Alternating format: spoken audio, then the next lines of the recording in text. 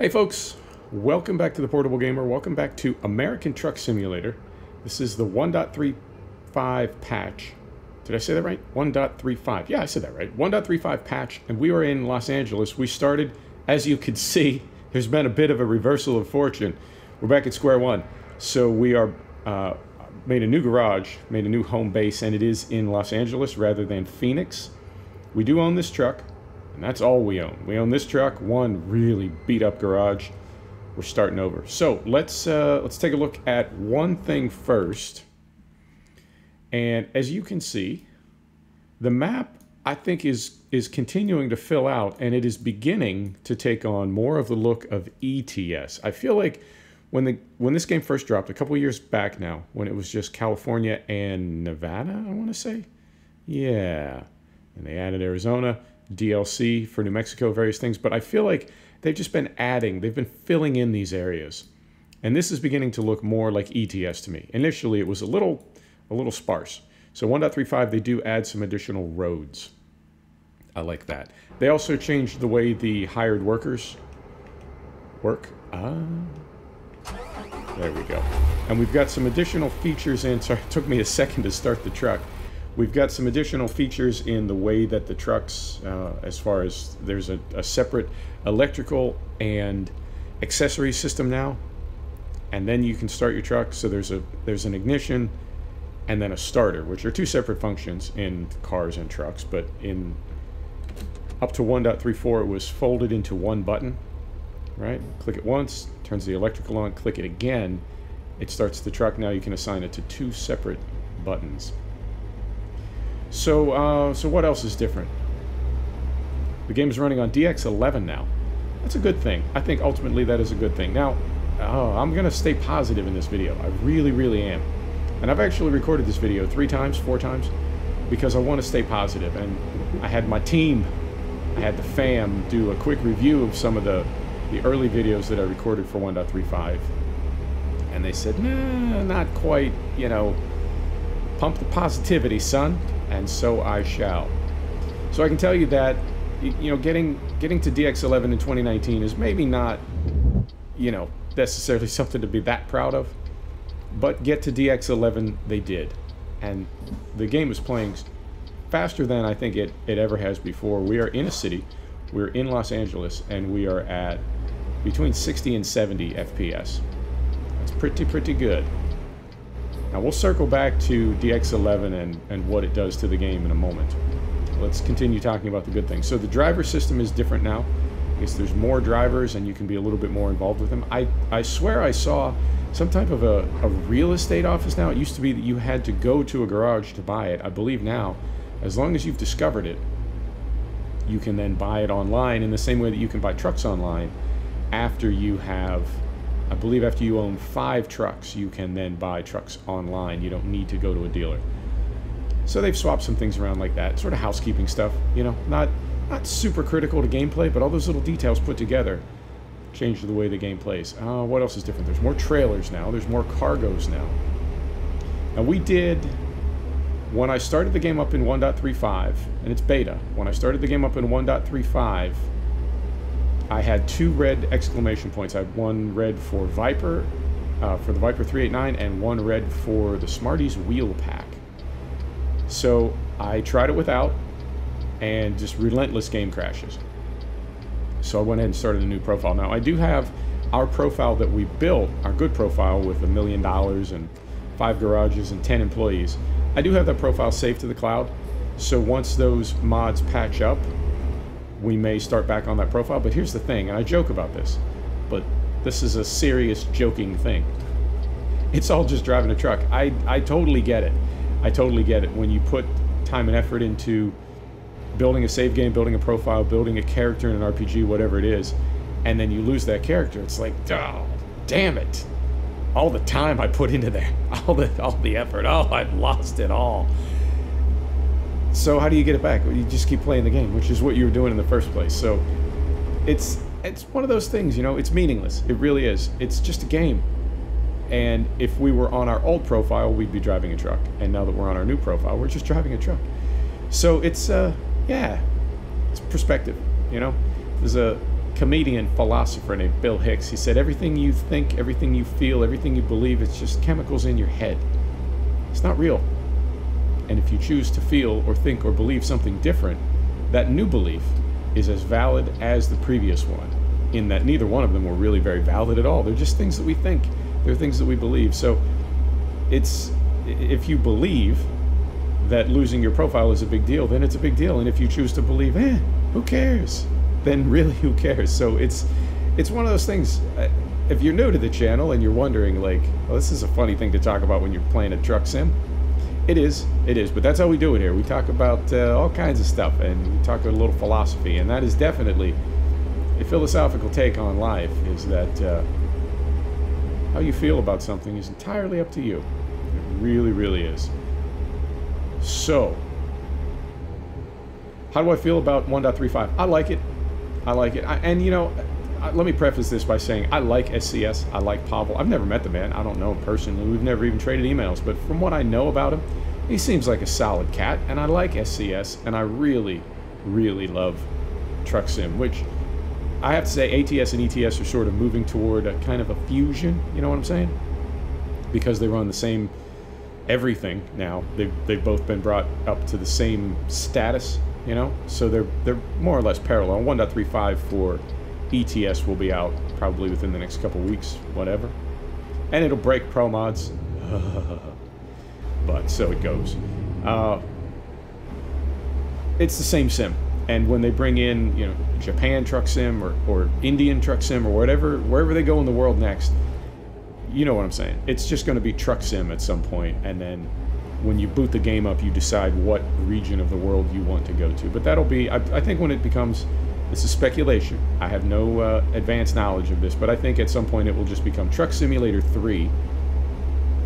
And when you start the game, you will pick the DLC that you want to go into, and that will take you to the region of the world that you're familiar with, whether it's ATS, ETS, or some new place, etc. So, having said all that, I like SCS, I like Pavel, and I love this sim. So what I'm going to say right now might seem negative, but it is not.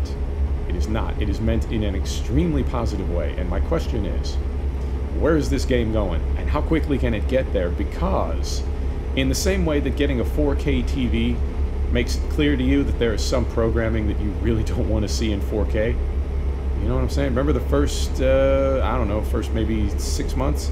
6 to 12 months of 4K, and if you saw something that was not made for 4K on a 4K TV, it's like, oh God, I've burned my retinas. That is horrible.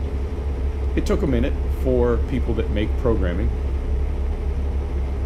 to get caught up and to be able to adjust things in their production and their post-production so that it looked good on a 4K TV.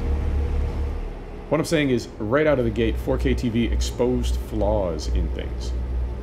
The game is playing very crisp and very fast right now. My settings are on high and a couple things on ultra. It is, I wouldn't say it's as good as it can get. I mean, there are people that can jack this game to all ultra and 400% scaling no problem. I can't quite do that, but I can make the game look pretty good. And here's the downside, and this is positive. It really is. This is a positive thing that I'm about to say. As good as you can make the game look, it never really looks that good anymore in comparison to other games in 2019. Truck Sim, I love you, but we are getting to a point where we can no longer pretend that this game is not being grandfathered in.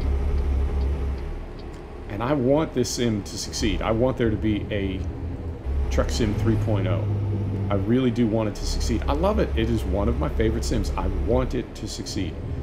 But I am concerned. I really am. And I worry that SCS has come to a model where they cannot really bring new players to this game because it just does not have the pop, the visual appeal of a 2019 game. And so what they're doing is, I mean, you can get this game essentially for free. If you're willing to wait for a couple weeks, you can find this game on sale on Steam for $5. If you're selling a game like this for $5, you have, in marketing we talk about penetration and saturation. When you're selling this game for $5, everybody who's going to buy this game has bought it. And you're really looking for people that are just going to kind of buy it because, hey, you know, it's $5, who cares? I don't mean that in a bad way. It's just a fact. Everybody who's bought this game is going to buy it. So how is SCS making money? Well, they're selling DLC. Okay, that's a viable model. And there's no reason you can't design a game, release a game, and keep it going for 3 or 4 or 5 years, right? Selling DLC. But at some point, you need to modernize it. This game is running on a 20-year-old engine. The physics are, I don't want to say bad enough. I'm trying to be positive. But an argument can be made that this game does not even have physics. It's just got a bouncy camera.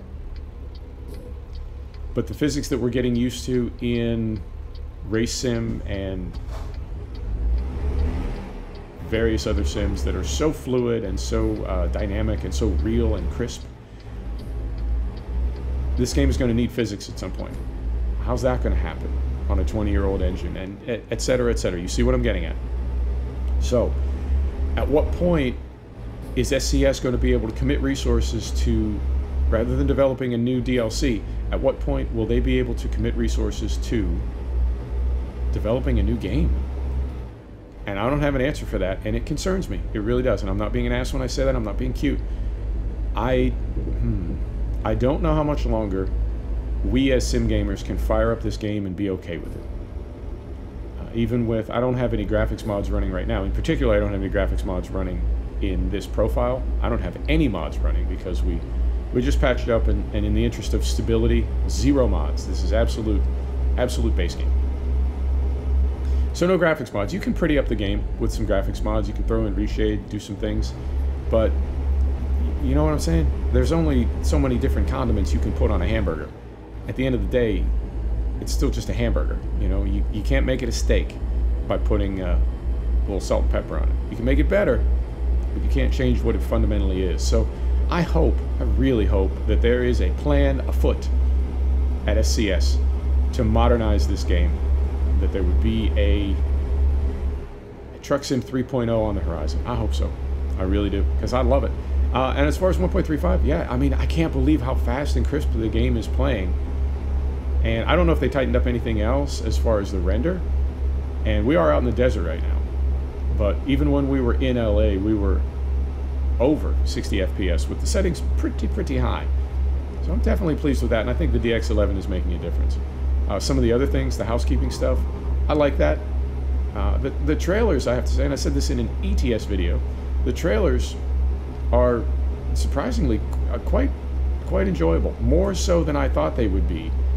Because, you know, trailers, who cares? It's just a box on wheels.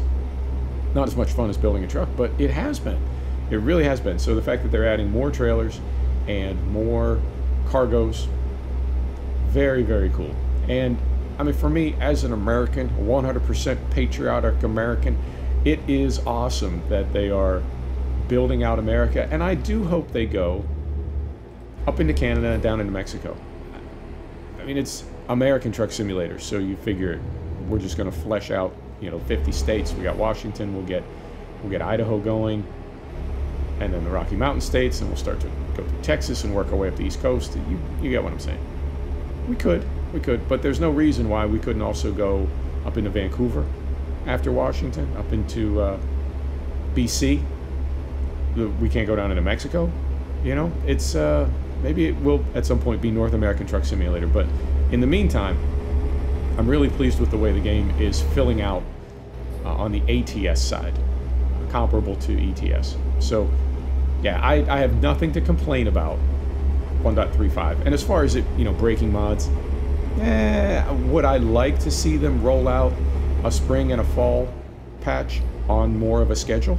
Yeah, I definitely would. I think they are moving as quickly as they can, and that keeps the patch schedule sort of impromptu, you know what I mean? They release when they can, they test when they can, rather than releasing on a schedule. But I would prefer, honestly, I would prefer that they release on a schedule so that we can anticipate a little better, and also so mod bankers can anticipate a little better. And I understand that a very simple workaround for that is just opt out of beta.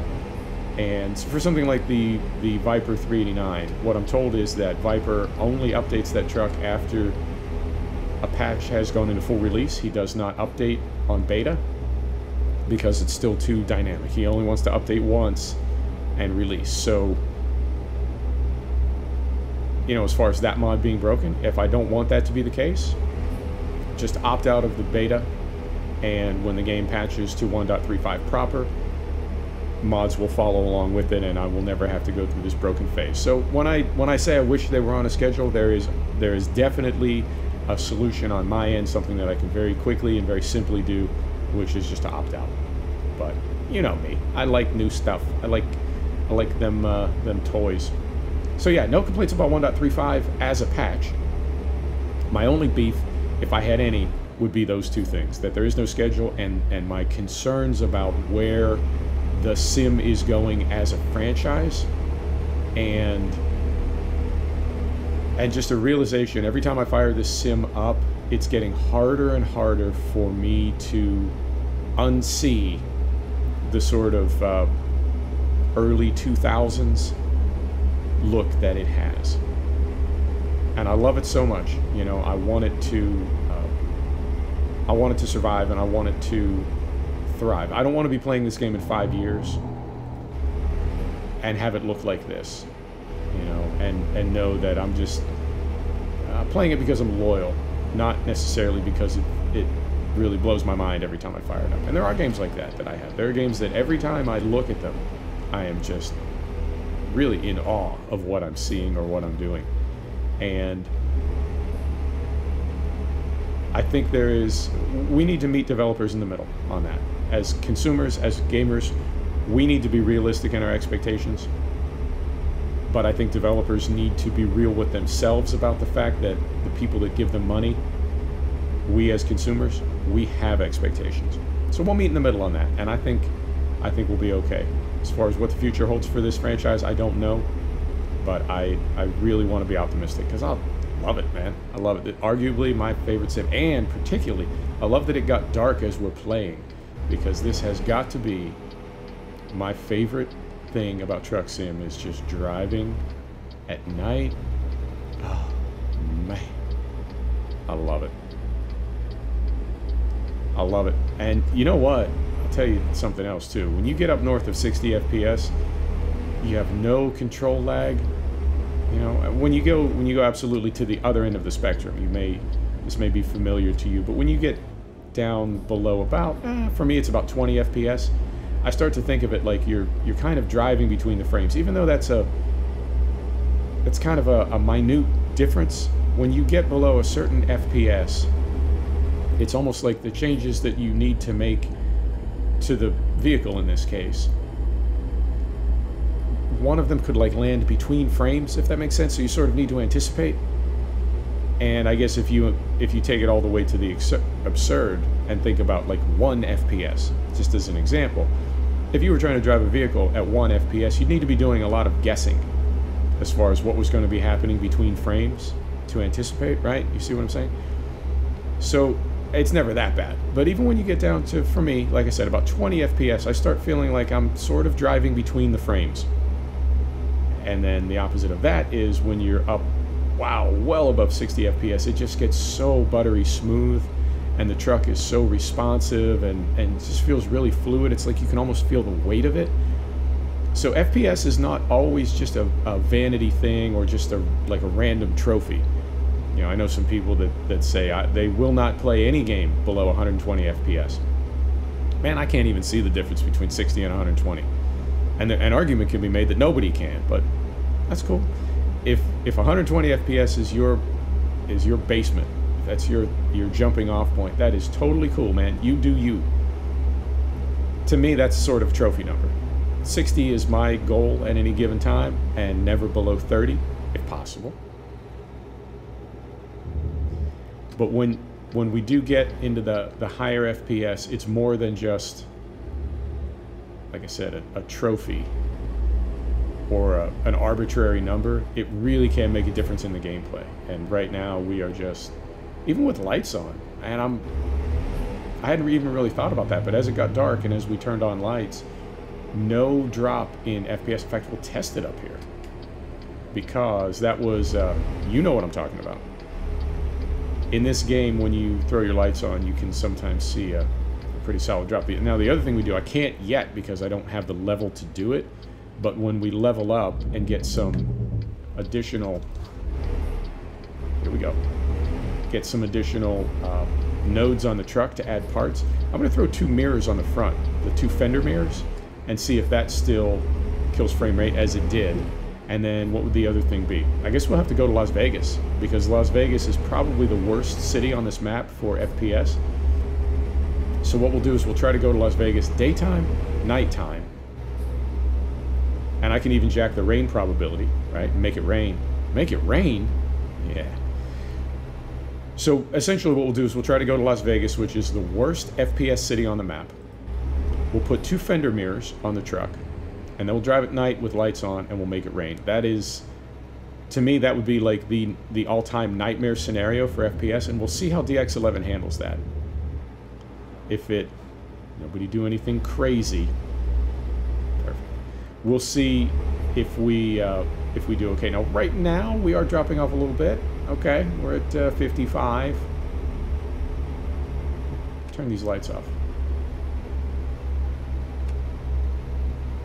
Yeah, we get a slight bump.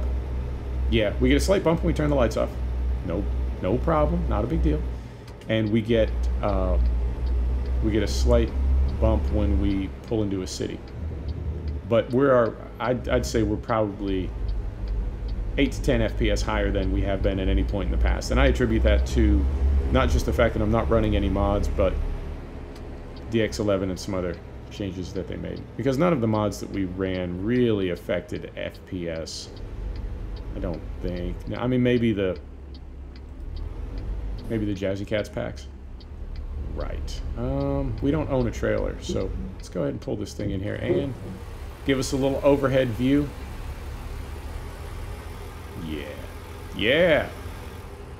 I love it. Look at this guy fixing his Bobcat late night. He's either fixing it or stealing it. Could be either. This guy up here, what's he doing? He's counting bricks. 2, 3, 4, 5. Ah, close enough. Right.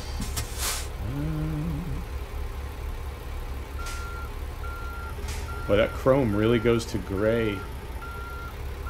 Interesting. Okay.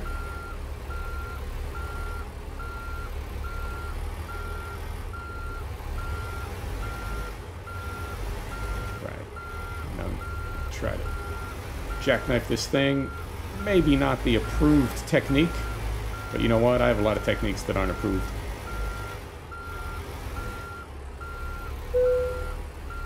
Beautiful. Straighten her out. Beautiful. Neutral. That. And then we need to... I'm trying to remember how to turn the truck off now. There we go. That kills the ignition, but the power stays on. Yeah. Okay, cool. So we'll unload and see how we did. We may level up already. I tend to level up pretty fast at the lower levels. How do we do? Boom. Let's see. Current company job offers. I don't think I've ever taken these. Never, ever. Let's see. So I already picked high value cargo. We got our first promotion. Let's do... do hazmat? Yeah, let's do hazmat. Cool. We'll apply that. There you go. We got an email. Special transport is available now. Beautiful. There you have it. There you have it, folks. Thanks for stopping back to check out The Portable Gamer. Thanks for joining us for the first episode of American Truck Simulator on the 1.35 patch. And we'll see you next time. Take care now.